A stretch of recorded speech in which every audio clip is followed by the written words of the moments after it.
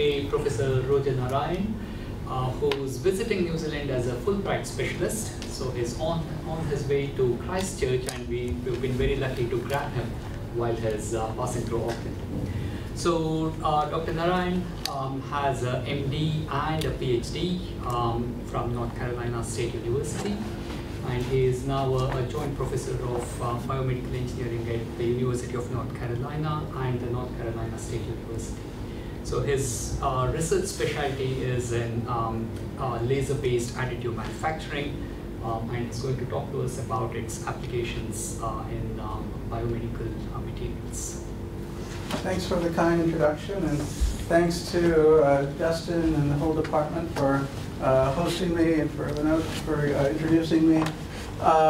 So what I'll do this afternoon is to give some overview of additive manufacturing and give some examples of how we use laser-based techniques to perform additive manufacturing over the past decade or so. First of all, I want to thank all the people at NC State and in other institutions, including Laser Zentrum Hanover, UVN, and many other institutions that have collaborated on this work and made it possible. I also want to thank the funding agencies in the United States, including the National Science Foundation, the National Institutes of Health, and some parts of the Department of Defense. And so the idea behind 3D printing or additive manufacturing is that you have, over the past 2 or 3 decades, the ability to use this layer-by-layer manufacturing technique to create structures that have been very difficult to produce via conventional means. It has a lot of different utility for medical applications. You have the ability to make a device quickly from a computer design. You can perfect designs and iterate them very quickly. Now you're seeing more and more use of 3D printing to make the final usable part. About 1/3 of the uses of 3D printing, and that proportion is only growing. So we're seeing that you really have to optimize the material properties much more than you had to in the past when molding was the typical application. So you have, in terms of the unique attributes, they include shape complexity, material complexity, the ability to create hierarchical features, the ability to incorporate multiple functions. And this is a slide from David Rosen at Georgia Tech. In terms of where this is done, it's actually a global phenomenon. You can see here the global pie. You have the US doing a lot of additive manufacturing, but it's also doing a major focus of activity in Asia and in Europe. If you look at the applications of additive manufacturing, the largest sector is consumer products, about 1/4 of the uses, but medical is 10%. So medical is a significant proportion of what people are using 3D printing for. If you look at the sort of charts, you see this is the total market for our materials, printers, and parts. You can see here is this large upward tick into the billions of dollars. And what we're seeing is that it's not just buying a printer, but it's also buying the materials that is a challenge. So it is not just a manufacturing issue. I think it's really a material science issue. And I'm, as a material scientist, very interested in developing new materials for additive manufacturing.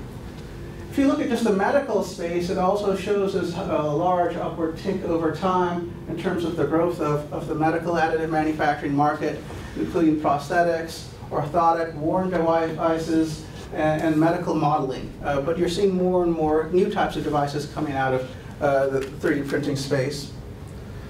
And in terms of the 3D printing techniques, it's basically all the methods available for joining together material in a layer-by-layer manner to create a 3D part. So you can join together filaments, create rows of filaments, and join them together in order to create a 3D part. This is known as fused deposition modeling. You can use inkjet printing, something like your Epson or your Hewlett-Packard printer. You can use laser sintering or laser melting to join together polymers or metals. And you can use photopolymerization. And I'm going to spend most of the time today talking about the idea of selectively hardening a liquid in using that selective hardening in order to create a three-dimensional structure.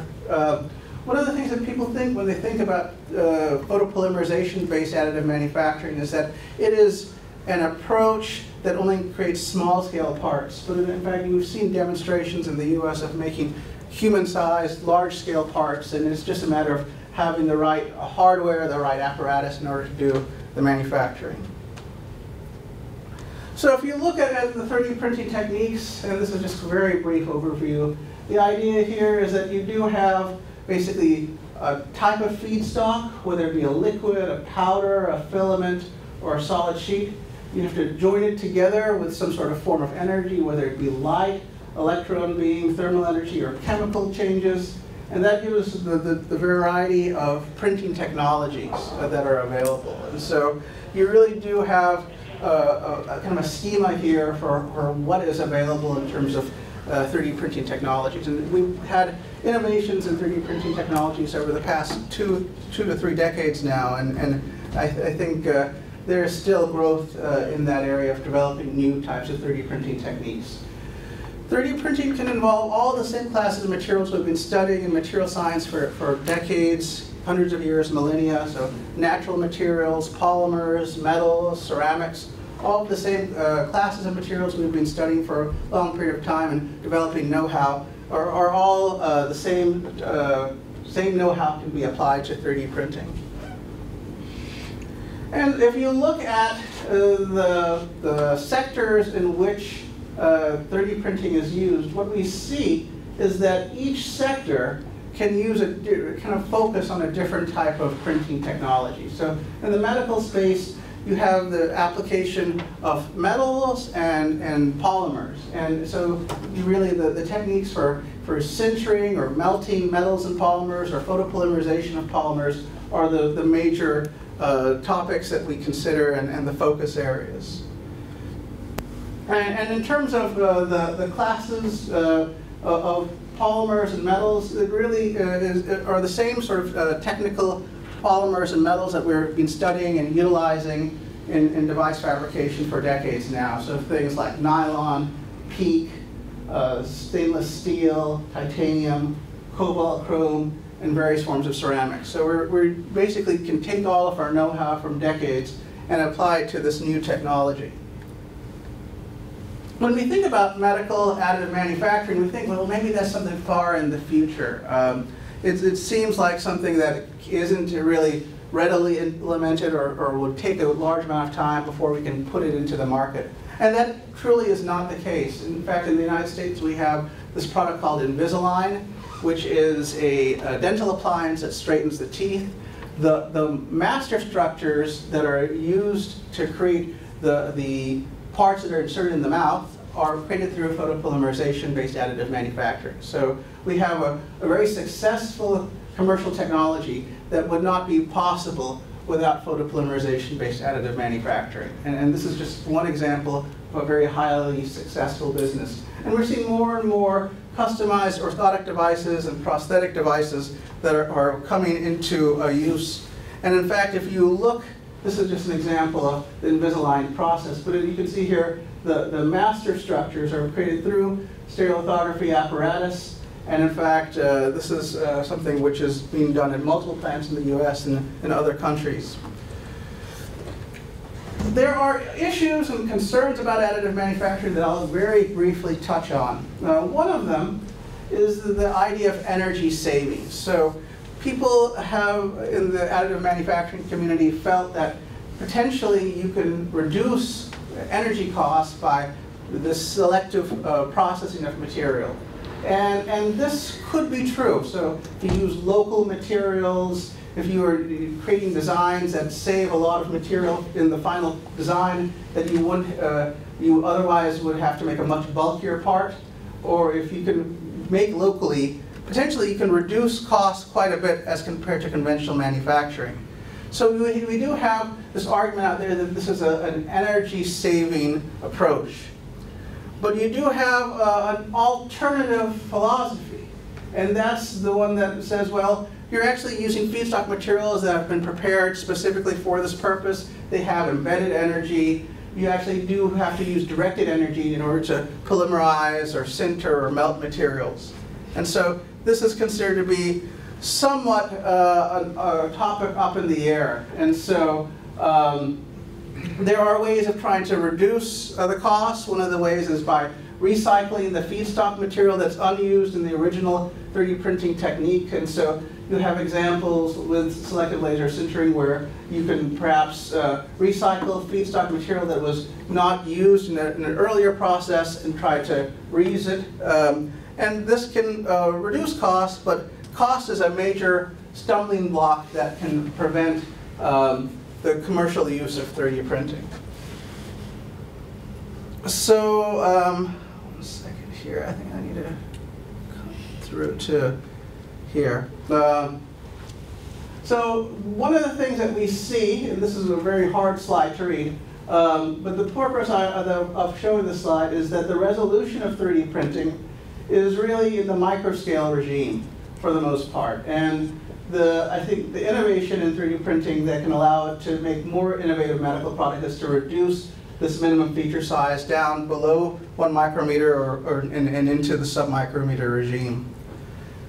And so kind of with that overview of 3D printing technologies, where they're used, what their limitations are, in kind of just 10 minutes. Now I'll kind of show you a little bit about how I got into 3D printing and where I see 3D printing of polymers going. So I actually started out as a thin films person, and I decided to start looking. I originally did my PhD thesis on 3D printing of ceramic thin films, but there was a big problem in terms of some of the adhesion of these ceramic thin films, because the substrates of these systems were metallic, they were much softer, and so that was kind of an insurmountable challenge. But I had all this laser equipment, and so I actually decided, well, let me see if I can do something where I'm not making a super hard coating on a little bit softer surface. Let me start looking at how to make soft coatings, polymer coatings, using the same laser hardware. And so I started utilizing a technique that was pioneered by the Naval Research Lab in Washington, known as matrix-assisted pulse laser evaporation. And the idea there is that you take a frozen target containing a biomaterial of interest, you then ablate it with a UV pulse at relatively low energy. The volatile solvent is pumped away, and you can create biomaterial thin film coatings. And so this was sort of a way of building up material in a layer-by-layer manner of a biomaterial with a controlled film thickness. And it used a lot of the technology I'd been using to create diamond-like carbon thin films and titanium nitride thin films.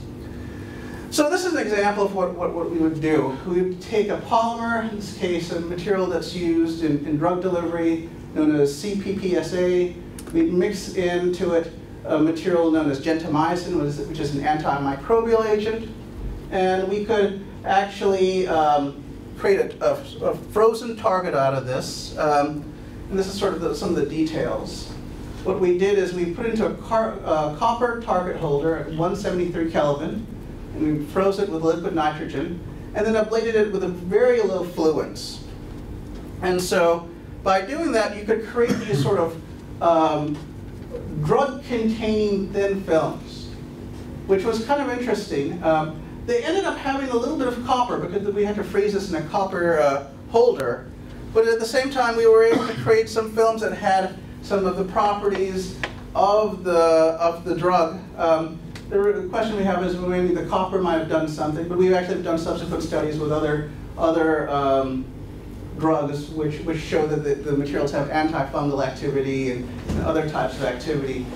So it turns out we had this sort of approach for using a laser to start building up materials in a layer-by-layer manner.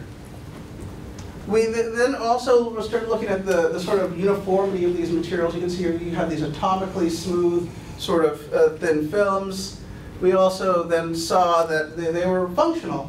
We were able to transfer biomaterials with a very good correspondence between what we saw in terms of the functional components in the target and the functional components in the deposited film. We then decided to kind of take this forward and look at a variation of this approach using the same hardware, but modified so that you could use it for cell printing. And so the previous technique was known as matrix-assisted pulse laser evaporation for printing polymer thin films. This technique is known as MAPLE, matrix-assisted pulse laser evaporation, direct write. So in this case, we are still using an excimer laser at very low fluence. And instead of ablating a target, having the volatile solvent pumped out, and depositing a biomaterial, what we did is to use a laser at low fluence, and then selectively have that interact with a glass slide. And that glass slide laser light interaction allowed us to selectively desorb materials on the glass slide, like cells and biomaterials. They were basically transferred from that glass slide onto the surface below. So this allowed you to take any biomaterial of interest, be bioceramic, a cell, spin coat it onto this glass slide, and then start transporting it and creating cell-containing patterns. And so this was kind of my first foray into cell printing, and it was essentially taking some of the technologies that we've been using for ceramic thin films and changing around the hardware and lowering the fluence, most importantly, and reutilizing them for cell manufacturing, biomaterial manufacturing.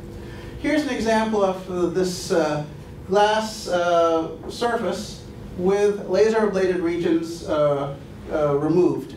So these are areas where the laser interacted with the glass slide, removed the material. You can see here patterns of the biomaterial. This is a hydroxyapatite.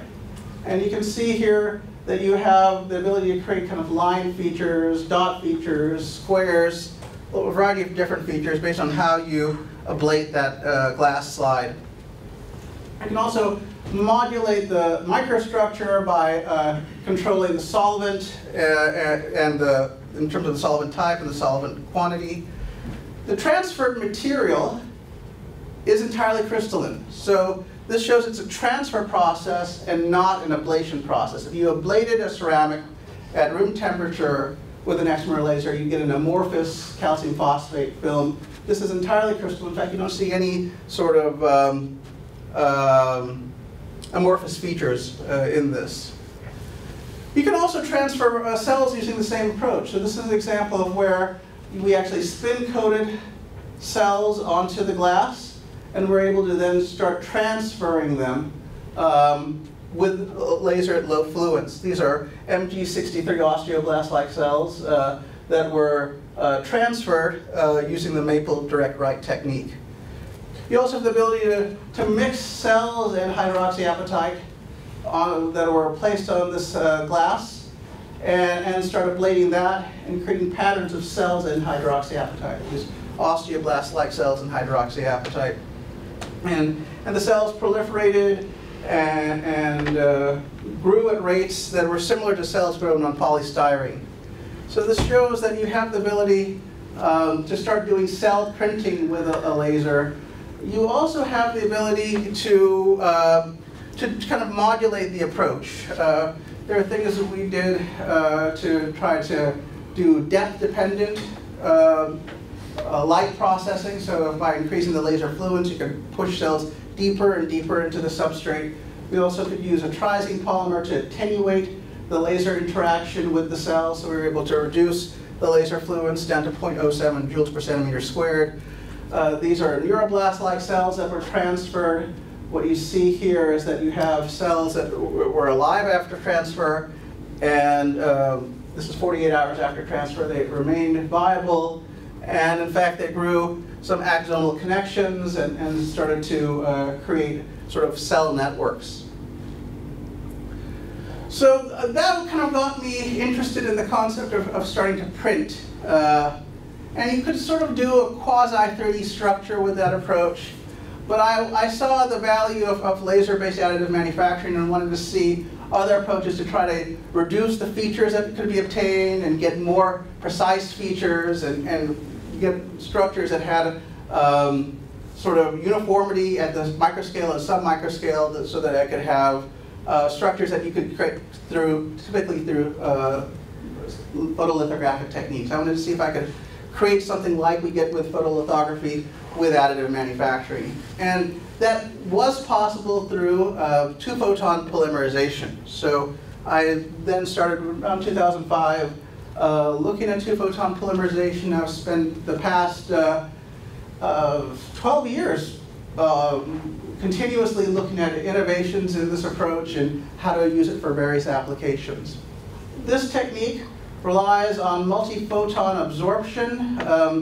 So essentially, if you bring in 2 or more photons within a small volume over a short period of time, you can have interaction with that light analogous to interaction with light of a much higher energy. So that means that you can focus IR laser pulses and photoinitiate and polymerize a UV-sensitive resin. There are a lot of UV-sensitive resins out there. UV-sensitive resins are used in microelectronics as photoresists, been used that way for decades. So you can take those materials used in reconstructive dentistry, a variety of different applications, and start polymerizing them, 3D printing them using two-photon polymerization. This is an example of features created out of polyethylene glycol diacrylate through two-photon polymerization. What you see here is a minimum feature size of 200 nanometers. And in fact, here you can see with the change of it at 1 parameter, laser power, you can get sort of a quasi-linear increase in the dimension of the feature. You can change and modify programming parameters, optical parameters, laser parameters, the material parameters in order to get the features of interest for the given application. The material that I spent a lot of time on back in 2005 was Ormesser materials. These are similar to materials used in reconstructive dentistry as an amalgam replacement. They have a very high elastic modulus, around 6 gigapascals, so you have the ability to take a very stiff material and create sort of bone replacement sort of products or medical devices that have high stiffness. The material has very good biocompatibility. One of the things that we noticed, though, is that polyethylene glycol diacrylate or some of these other resins that are just as prepared through two-photon polymerization have poor biocompatibility. The reason for that was because the as-prepared material, as polymerized material, had a lot of residual photoinitiator and monomer that was reducing the biocompatibility. The Ormesser, for some reason, had less of that when it was polymerized, and so you had a high biocompatibility rate. But these other resins needed to have some sort of solution, some post-processing to make them suitably biocompatible. And so we started looking at ways of doing that. One way that we did that was to age the materials in water in order to get a more biocompatible resin. And another way we could solve that is by using biocompatible photoinitiators. And I'll show some examples of that in a few minutes. The original studies that we did were just to show that we can replicate shapes from a computer design into reality through two-photon polymerization. This is an example of a Lego-like sort of design that was recreated in Ormesser using two-photon polymerization and was used to grow B35 neuroblast-like cells. And we continue to look at these Ormesser-like materials. Here's an example of a zirconium oxide containing material that was polymerized with Mitchell's ketone as a photoinitiator, and it contains some methacrylic groups. You can see here sort of features that can be created through this approach. You have a very good control, not only in 2 dimensions, but you can see here in AFM you have very good control over the 3rd dimension. So you have the ability to create these structures that have really good topological control that can be used for cell growth studies. This is an example of a study involving bone marrow stromal cells. We looked at how cells align with the various features that we created. Here's a more recent study where we changed the dimensions of cylinders that were created out of an Ormesser material using two-photon polymerization. The inner diameters of the cylinders were 250 micrometers, 200 micrometers, and 150 micrometers. What we saw is that when doing cell growth studies on these as-polymerized systems, that we had, based on the cell type, differential behavior. So The adipose-derived stem cells had highest cell densities at the end of the study of day 21. Bone marrow stromal cells peaked at day 7 and then had lower cell numbers at day 21. We saw that if you had small scale features, so the ring diameter of 150 micrometers, that in fact we had the highest amount of calcium deposition. So you can have a higher relative surface area, just a physical manipulation of the surface. You can have larger amounts of kind of bio activity, in this case calcium deposition. So going back to the idea of biocompatibility, I mentioned earlier that there are ways of trying to improve the biocompatibility of resins that are polymerized with 2-photon polymerization. As I mentioned before, you can take a resin, say in this case polyethylene glycol diacrylate, and we can age this material in water for 7 days, and we can dramatically improve the biocompatibility. So by aging this material in distilled water, you can kind of remove the monomers and the photoinitiators, and you're getting a more biocompatible surface, and a surface whose leachate is non-toxic. And in fact, what we saw when we did examined a material that contained polyethylene glycol diacrylate and ergocure, which is a very toxic photoinitiator, by aging the material in water for 7 days, we had an absence of toxicity for the leachate. So that's one way of trying to solve this problem.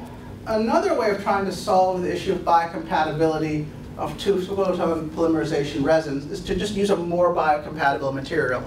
That way you don't have to worry about post-processing, aging for 7 days, and things that may reduce the commercial viability of this sort of approach.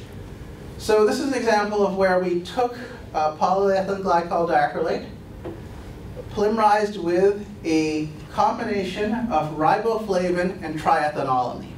So riboflavin is vitamin B2, and triethanolamine is a material that you find in soap and other consumer products.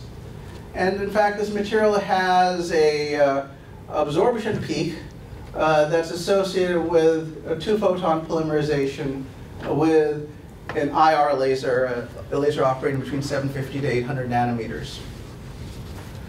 We were able to create structures with very good feature-to-feature uniformity out of polyethylene glycol diacrylate. You can see here very good cylinder-to-cylinder uniformity in these structures. And in fact, when we look at the genotoxicity, this is an example of SEM data. You can see here that, again, you have good uniformity from feature to feature within these structures. You do have some desiccation in the SEM that leads to some aberration in the features, but the non-desiccated version shows, as you can see here, good feature-to-feature uniformity. When you look at the genotoxicity, what we see is that materials polymerized with a combination of riboflavin and triethanolamine have less genotoxicity than a glass control. So you have essentially a non-toxic material that's the feedstock for your 2-photon polymerization, which gives us a lot of opportunities. Here you can see some cell viability data. The cell viability for cells grown with riboflavin and triethanolamine was similar to that of cell viability associated with growth on glass. Here's an example of bovine aortic endothelial cells grown on the surfaces of a PEG, polyethylene glycol diacrylate scaffold that contains this riboflavin and triethanolamine mixture. What we see here is a large number of living cells and almost no dead cells. So you have this kind of biocompatible feedstock that allows us to sort of build out structures without having to do post-processing or aging in water or other sort of time-consuming approaches. We also have the ability to process other classes of materials. Here's an example of an elastomer. So much softer material than your Ormesser materials. You can see here, again, good feature-to-feature uniformity. Again, the sort of replication of the cylinder motif in the polymerized structure. The hardness and the Young's modulus are much lower than those of Ormesser materials. Ormesser materials have Young's moduli around 6 gigapascal. These materials have Young's moduli in the kilopascal regime, double-digit kilopascal regime. So you have the ability to choose different classes of materials based on the end-use application. Here you can see some examples of structures, flat surfaces, or two-photon polymerization created 3D surfaces, and comparisons of stem cell seeding. What we see is that you have the ability, as I mentioned earlier, to create these sort of high relative surface area structures and use those relatively high surface area structures to try to modulate biological activity. In this case, we look at protein content on the surface, and when you have a 3D surface, higher relative surface area, you have more protein absorption. So this is sort of where I took a lot of the work in terms of two-photon polymerization for many years. And then I started looking at device applications. And one of the reasons for that is because in order to make a tissue engineering scaffold, you have to make something that covers a relatively large surface area. If your volumetric pixel is relatively small, it takes a long time to cover that volume. Whereas if you can create a medical device that has a relatively small volume, you can polymerize the structure much more quickly, and you can create a functional device in minutes. And then you can fully take advantage of the ability to polymerize at small length scales and create these fine scale features that are hard to create through conventional photolithographic techniques. And so the sort of archetype or the example device that we spent a lot of time on over the past decade is the microneedle. The microneedle is a small-scale hypodermic needle that goes into the skin and can deliver drugs into the skin, or can take an interstitial fluid, the fluid at the surface of the skin, and examine it. So it has the ability of being this interface between a medical device and the body. And our sort of innovation at the beginning was that we could create these microneedles with very thick walls. So before the mid-2000s, it was difficult to create a microneedle with a thick wall because you're creating these through lithographic techniques, and the approach of creating a layer and then having to do etching techniques typically created a thin wall structure that would fracture in the skin. We were able to just build the structure from a computer model and create a wall thickness that we could control by changing the computer diagram. We could change the aspect ratio. We could put unique features like openings at the base. You could create features like off-center geometry so that the tip entered at one side and the bore was at an off-site location to deliver the drug. We eventually came across a material used in hearing aid shells. And if you look at a hearing aid shell, they're relatively fracture resistant. They're used in a lot of skin contacting devices.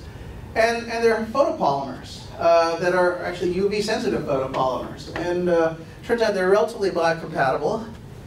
And you can polymerize them using two-photon polymerization to create these sort of microneedle arrays, hollow microneedle arrays on a glass slide. Or you could potentially create the whole base on which the microneedles reside, the bores on which the microneedles sit, and the microneedles themselves.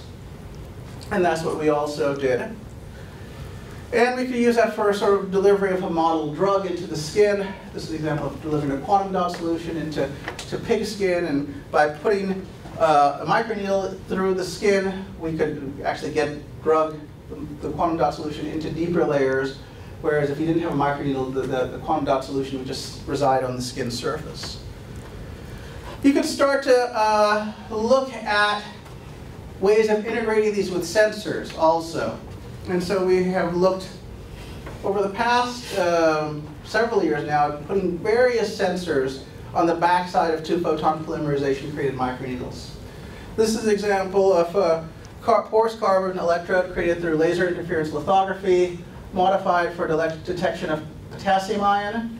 And in fact, with this electrode, you could detect changes in potassium ion concentration. It was insensitive to addition of sodium ion.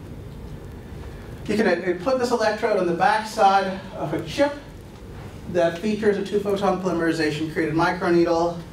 And now you have a kind of a microscale device that can do this sort potassium ion concentration studies while dwelling on the skin.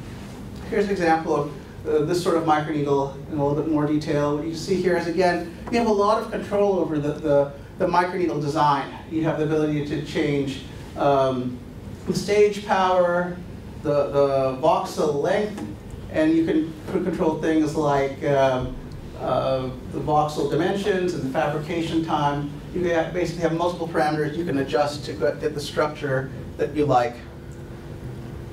You can also put more complex patterned electrodes at the back. This is an example of an array that contains your working electrodes, counter electrode, and reference electrode. You can see here that it also includes some microfluidics to transfer liquid from the microneedle to the electrode region. And in fact, you can use this to detect cardiac enzymes like myoglobin and troponin, which are relevant because their values are increased if someone has a heart attack. As you can see, there are some limitations in two-photon polymerization processing in terms of the processing rate. There are ways of trying to overcome that. One way that we looked at is an electromolding approach. So you do two-photon polymerization of a microneedle master. You do silicone micromolding. You remove the mold.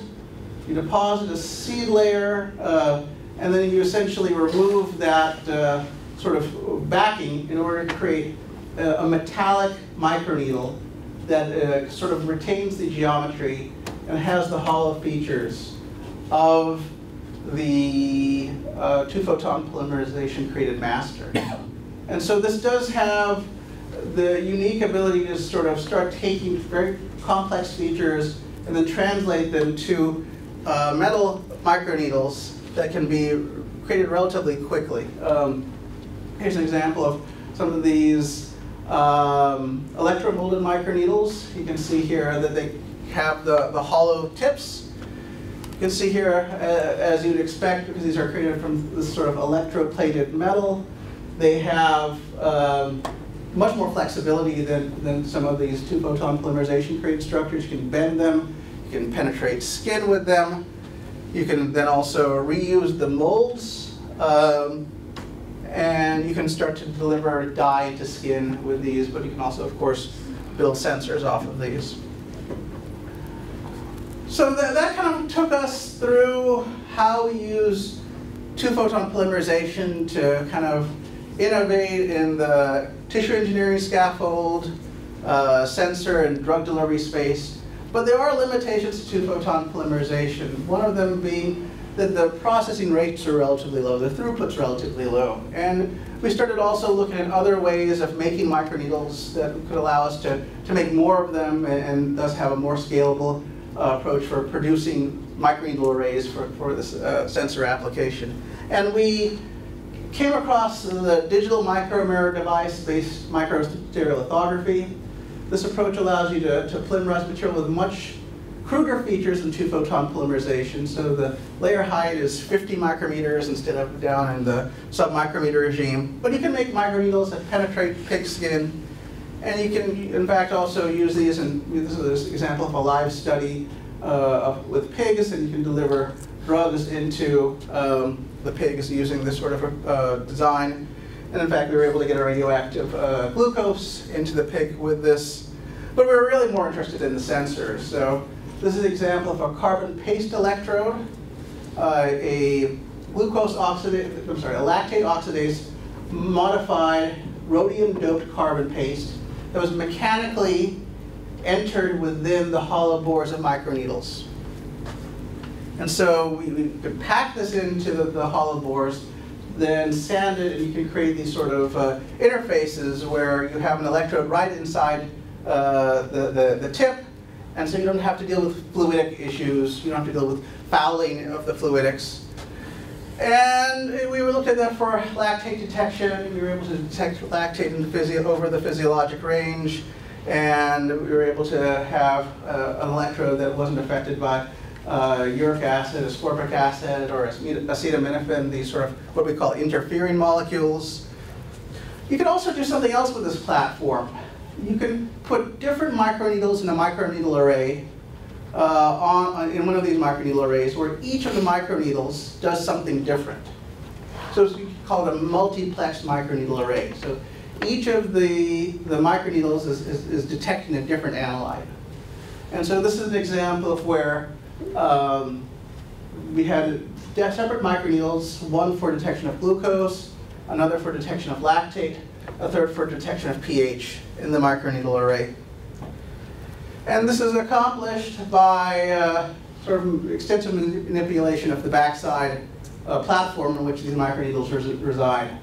So you obviously are still using the same sorts of apparatus, but you have to have each of these electrodes individually addressable to the potentiostat.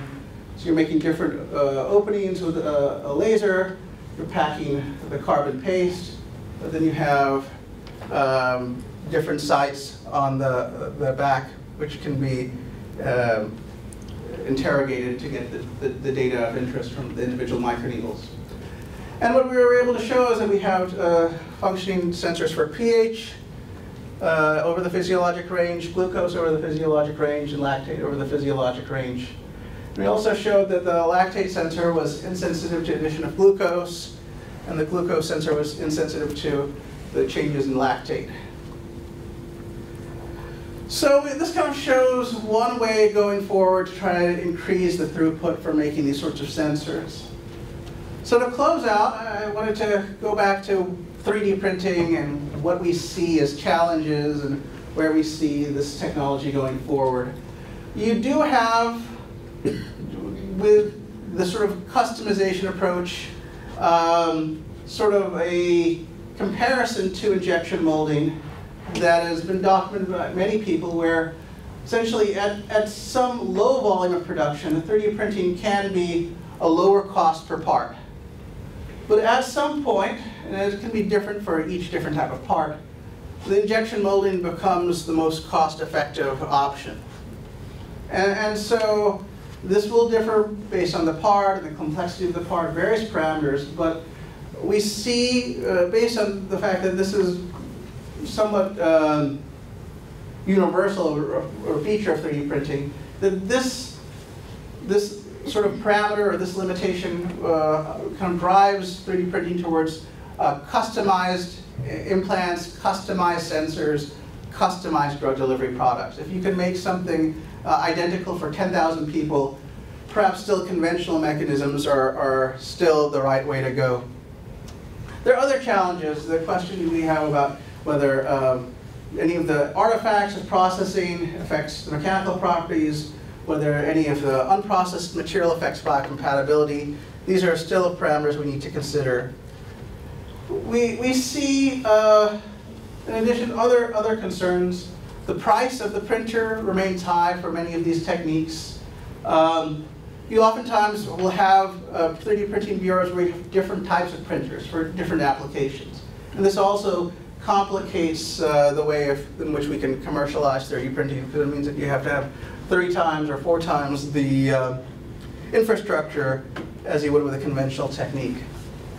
But despite this, I think that there's still a lot of power to 3D printing going forward. I think as long as you start to manage the toxicities of these materials in the short and long term, as long as you create efforts to drive down the feedstock costs, the equipment costs, and increase throughput, this can be a viable approach for manufacturing medical products. And finally, I wanted to end with kind of a positive note about light-based, laser-based additive manufacturing in terms of throughput. I think that one of the limitations people see in laser-based additive manufacturing, especially if you're creating microneedles or tissue engineering scaffolds, is just that you only have one laser focus that's trying to process each voxel in order to create a 3D part. And that certainly does seem like an enormous limitation to large scale of production. But what you have with light is the ability to manipulate light in order to create multiple beams. So through a hologram pattern, you can create multiple daughter beams that can replicate the same features in parallel. And so this is an example of a microneedle array that was created through a hologram pattern approach, whereby you have one light source that through this approach was created 4 daughter beams, and the 4 daughter beams created 9 of the microneedles each. And that allowed you to reduce the processing time quite significantly. And this perhaps allows one to get down to processing times that are equivalent to those of photolithography or other microelectronics manufacturing techniques. So that's all I have. I'd be glad to answer any of your questions.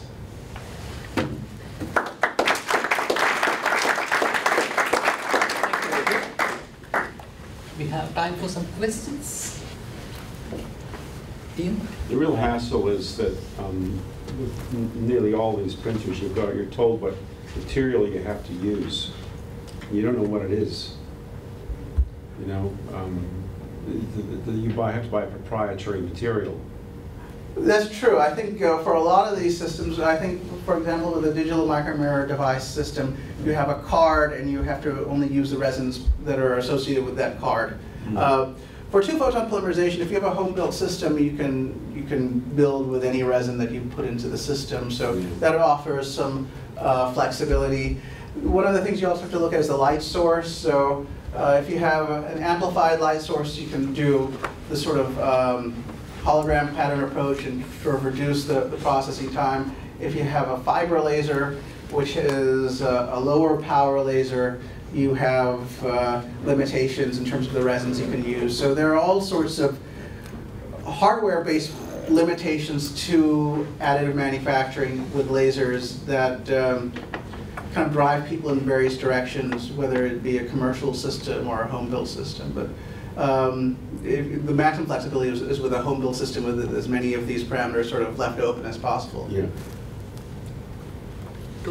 In terms of the laser-based additive manufacturing, are multiple materials compatible? Like, can you kill like one material and then swap out the polymers out and put another material? Yes, so that would be a little bit complicated, but so in the conventional stereolithography approaches, even in the digital micromirror device stereolithography approach, you have a vat of material.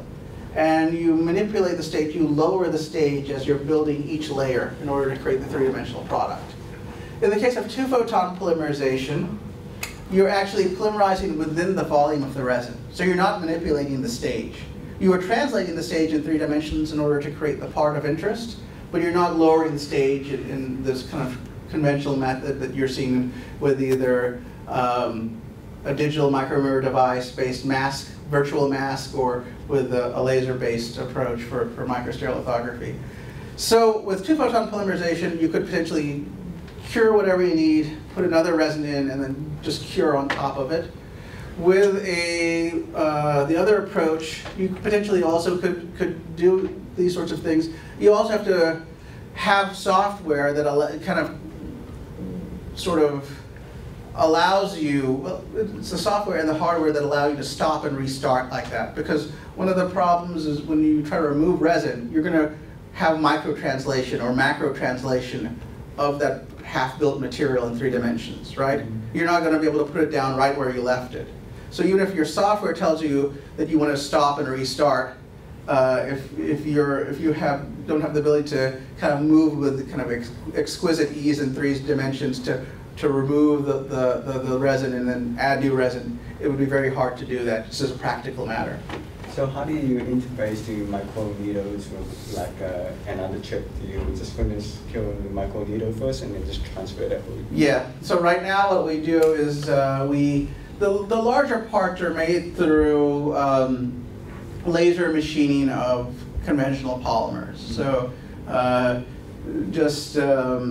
these are conventionally made, not 3D printed structures. You could create 3D printed microfluidic channels, and you could build the entire sort of part with 3D printing. It would just take a much longer period of time. And one time we built a blood vessel just 5 millimeters long, so just a 5 millimeter tube. It took days. And so the big problem we have is that if you want to do the entire structure, it would just be prohibitively long. That's why we focus on the thing where the two-photon polymerization has the unique feature, which is to make these sharp tips with these sort of exquisite geometries. I think that's where you take advantage of it. Trying to make the kind of a flat sheet and with some small-scale features, it could be easily done with another technique. One more, Ian? Yeah, when you have your tape with the cells on there, Yeah. you've got to first of all culture this tape, right? So You get them all to stick on it, yeah, but they're sticking on a substrate, and then your laser's coming down from behind right. and melting it, and they're just literally falling off. Is that right? So what it is, I kind of simplified it just for the purpose of a kind of a quick overview. So we actually will spin coat the cells in matrigel, which is sort of a cell nutrient containing medium, which is created through extracellular matrix of rats. And that material, so this is kind of a protective material and a friendly material to the cells. You can then ablate that with a low fluence.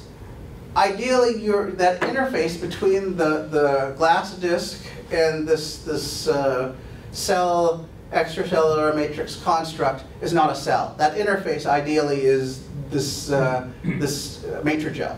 And so then you're basically desorbing at that matrigel interface. And then based on the laser fluids, you can move the cells deeper and deeper into the substrate. Up to a level, up to some upper maximum. So what's your measure for the cells retaining their viability? So this is just done with cell viability. And so this is not one of the things I show is that I kind of did a transition from biopolymer printing to cell printing to two-photon polymerization. I don't really spend a lot of time on cell printing for the reason that it's very fraught with this issue. That if you're printing a cell, you're potentially transforming it in one way or another, whether it be inkjet printing or laser printing or other types of solenoid actuation to drop a cell. And that's one reason why I spend less time on that topic. I simply say these are kind of ways you can use a laser to print various structures. But you're right, there are very complex studies you can do on laser transfer cells. I have a colleague at Tulane University, Doug Chrissy, who spends a lot of time looking at how to optimize the parameters of MapleDW printed cells. Those studies he has done in more recent years, I think, show that it could be used for in vitro cell testing. I don't think that you can ever say with certainty that this is not a cell that is identical to the as a received cell. That's the problem. That we just don't have enough complexity in terms of the way in which we interrogate a cell to understand this. I have a colleague who does a lot of thermal inkjet printing, and after a long period of time, they were able to sort of tease out variations in cells that were inkjet printed versus as received. And in all likelihood, you'll see that they're not identical after laser printing. That's something where I sort of examined it, but there are other people examining it right now. They have little burns on them or something? Well, I mean, no. The thing is that they have they have cell proliferation rates that are similar to cells grown in polystyrene. So the sort of crude studies we do show that they're functioning like normal cells. The only question is, what do you want to have this implanted within you? Yeah. And that's true for any of these techniques. That's even true for inkjet printing. That's true for solenoid-based cell plotting. This is a big question. This is basically the question which has limited cell bioprinting, is that no one really knows whether these cells are transformed by the bioprinting process. It's a lot easier to play with the polymers because you don't have to deal with that. And so that's one reason why I've spent more time on that. But certainly, in order to advance cell printing, you have to finally kind of validate and kind of disprove that there are any changes after the printing technique. So one of the things you mentioned was trying to get the scale of these features down. Right. From maybe the hundreds of microns to the sub-micron level. Right. And so what do you think would make that possible? What's the... So there are a lot of ways you can reduce the size. So even with the polyethylene glycol dark plate, we can get the features down to 200 nanometers. You can do post-processing techniques to reduce the size even further. So you can do etching of like an ormester material and get, just by etching the as-received material, the as-prepared material, you can get the features down to 60 nanometers. You're never going to get something that equals what you get through photolithography approaches and conventional microelectronic approaches, but you have the advantage of being able to create 3 dimensions without multiple steps. So it's a trade-off. Basically, you're going to get larger scale features, but you have the ability to do 3D in a single step. So it's just what you need for a given application. I've got a cell biology background. I'm struggling to think of an application where you want to go sub-micron. Like, you know, the average cell might be, say, 50 microns across, and the market need is really to assemble larger structures, Right. not to make, you know, tiny little ones.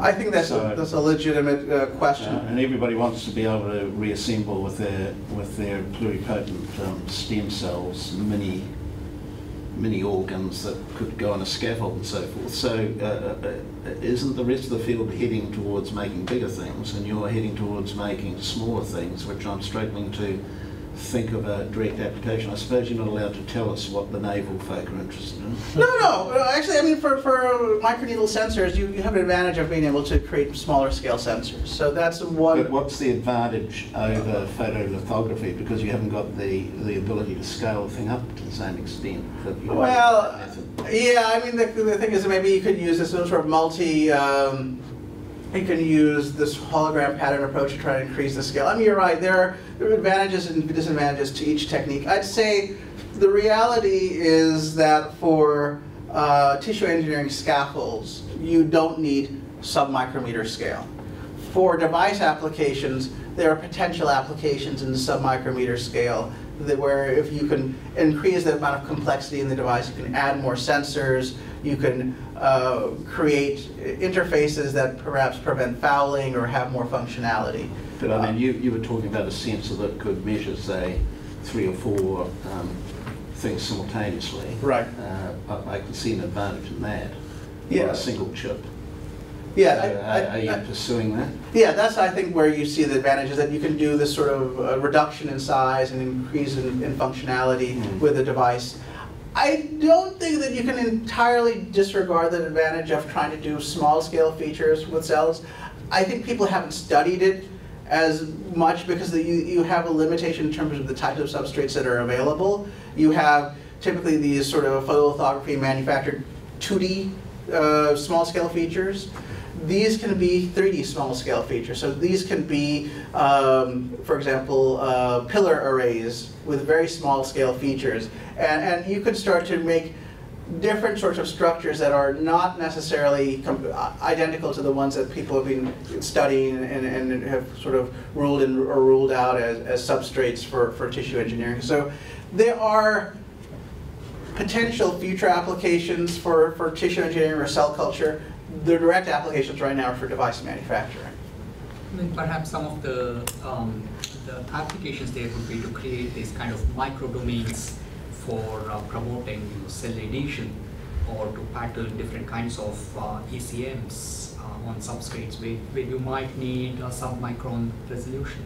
Yeah, I think one of the things is something like that. You could easily tune a modulus of a surface by increasing or decreasing the density of a structure, and thus you could have surfaces with different modulus that interact in a differential manner with cells. You could play with the physical, mechanical parameters directly, and then you could, by post-processing, manipulate the chemical properties as well. So it just depends on, I mean, these things like you're describing are basically trying to understand the fundamental properties of cells. So we do have some efforts to start to look at that. It is difficult to interrogate small numbers of cells. So you have to basically interrogate them through microscopic examination, and that's not as quantitative a mechanism to understand cell behavior. So you can get a lot of qualitative data on these sorts of small-scale features, but if it's not going to spread over the entire well plate, then you're losing out on being able to get some statistics that you'd like to get.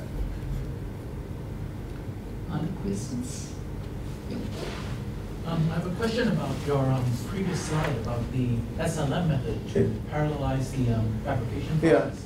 So what's the fundamental limitation of that? Because you're sending a possibly micron-sized femtosecond beam, you're sending it to the liquid crystal, and you're splitting it up. So each different spot has a lower intensity than the starting beam. Yeah, so you need an amplified beam. Right. And would there be a limit in the liquid, like the liquid crystal and silicon SLM, for example? Yeah, that's something we haven't fully examined. I think we have one setup where we were able to show this approach, but you're right, there are thresholds in terms of the laser and with the SLM that can create upper limits to this approach. I think we have not fully examined we basically, in that paper, we only showed reduction in fabrication time. We didn't try to tease out the upper limits of the approach. You're right, there are upper limits to the light source and to the hardware. All right, so let's thank Roger again for a very interesting talk. And please join us for some refreshments to continue the discussion until Roger has to run off to the airport in about half an hour, I think. Yeah, cool. Thank you, Roger.